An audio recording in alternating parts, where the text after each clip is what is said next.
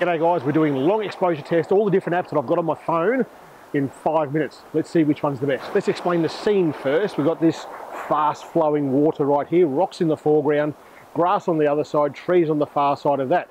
What I'm looking for here is ease of use, focusing on all the different things in the one long exposure photo. I'm not too concerned about the RAW or the JPEG file, it doesn't matter to me in this particular case, because we're going to even shoot with the camera with the long exposure through the live method there. So first up, we're going to use Camera Plus. Now in Camera Plus, you've got a number of features that you can use there. We're using the slow shutter in this time here. We're going to go for 8 seconds.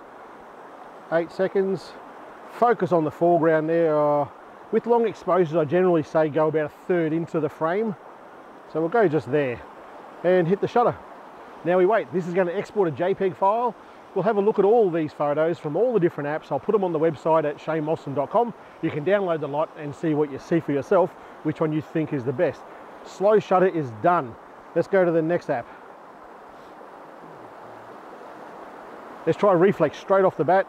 I know it's a good app. You know it's a good app. We're going to go, turn that on for motion. Going to go up to 8 seconds again if we can. If we can't, we're going to go to 10. 10 will do. Focus the same point.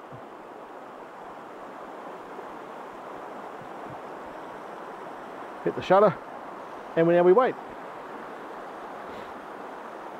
I love that you can see in both these apps so far the photo building in that photo. Like the water getting all nice and smooth. It's just ripper.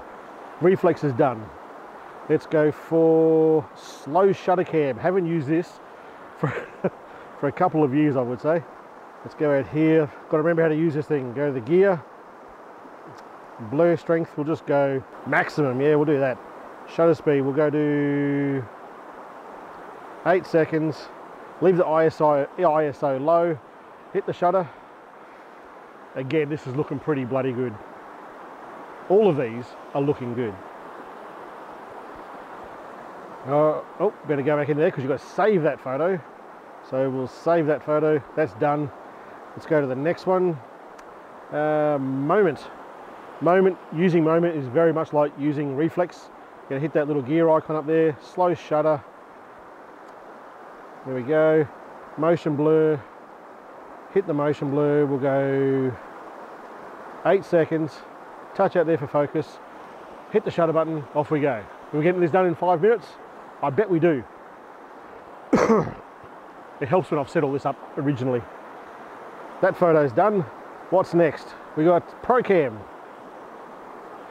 Procam motion blur, 8 seconds. Focus there. Shutter button, off it goes. This is the quickest I've ever done long exposures. That's kind of an oxymoron in itself, isn't it? All these are looking pretty bloody good. And live photo from the camera app.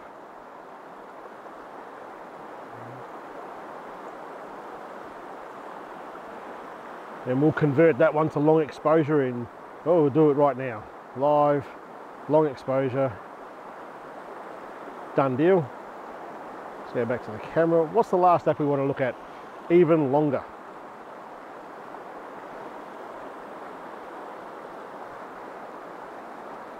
Get that back to 0. Going to change to 8 seconds.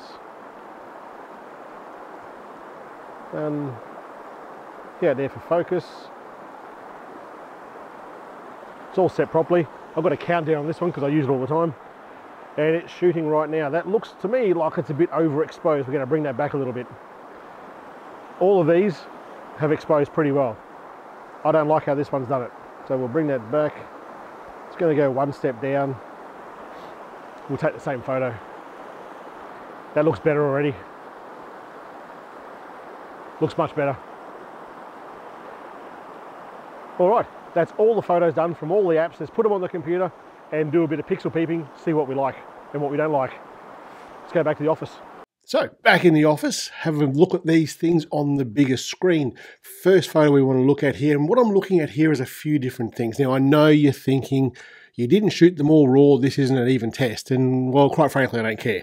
we'll do something more in-depth with raw photos. This is aimed at, I guess, the beginner, someone who's putting their toe in the water, so to speak, with long exposures. You're going to use a tripod. There's apps out there that you don't use a tripod. We'll talk about them in another video. But in this particular case, I'm talking about putting something on a tripod. Look at the pricing. I listed all the pricing there. That's all in Australian pricing. All over the world, in different countries, the pricing is going to be a little bit different for whatever reason. It's not bloody transport cost, that's for damn sure, but we all get screwed in pricing.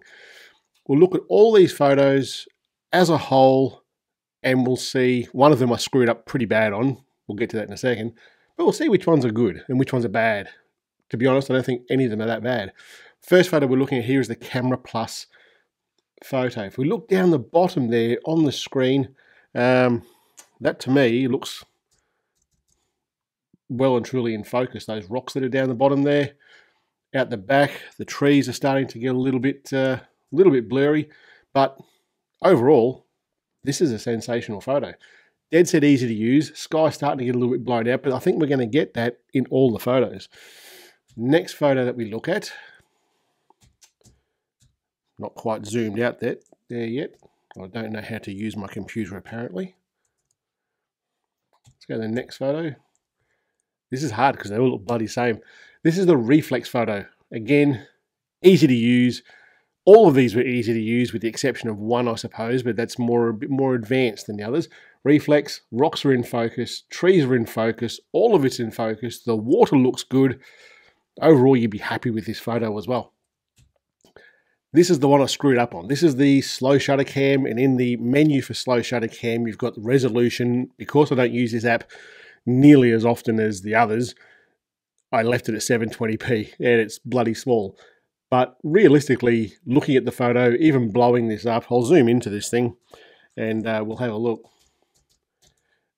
Well, the resolution's busting it out, but the rocks look like they're in focus. The water looks good. It all looks good.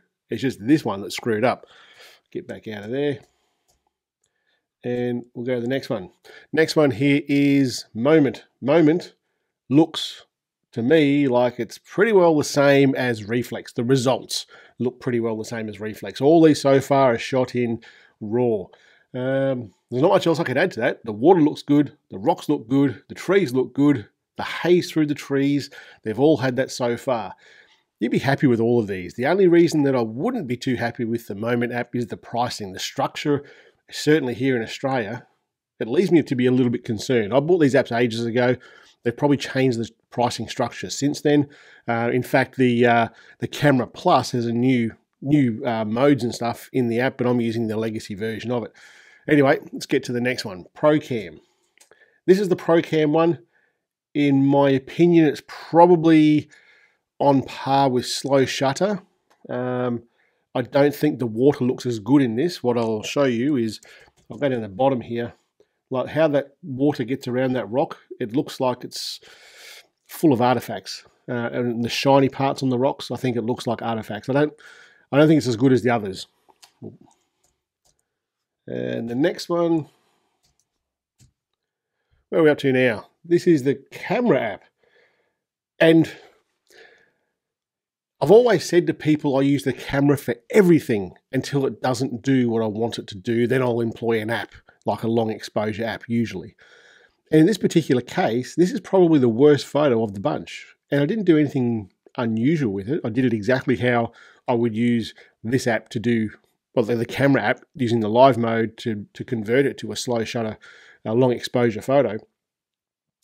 But most of it's out of focus. It's unusual for the camera app to do it that badly. I think there's a bit too much going on in this photo for the app to keep up with. A dedicated app is probably what you need here. And the last photo we'll look at is even longer. Now, this to me is bloody good. The difference in all of these is that this was a RAW photo, all the rest were JPEGs. That's something that I should have shot it in a RAW, in a JPEG to make it an even playing field.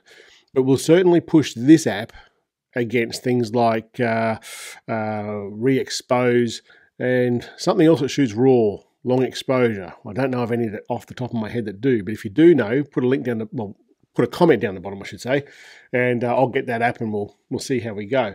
But I'll head back to this location and we'll shoot more with more advanced settings in different apps.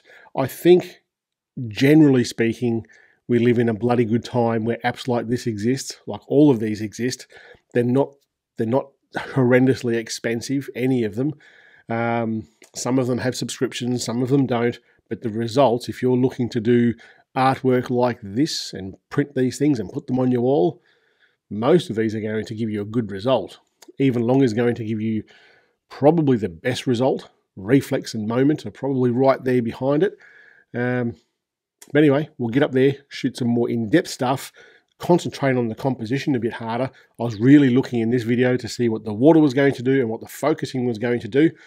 And they've all nailed it, with the exception, I would say, of the live mode and probably slow shutter. Anyway, guys, that's it for today. I'll catch you later.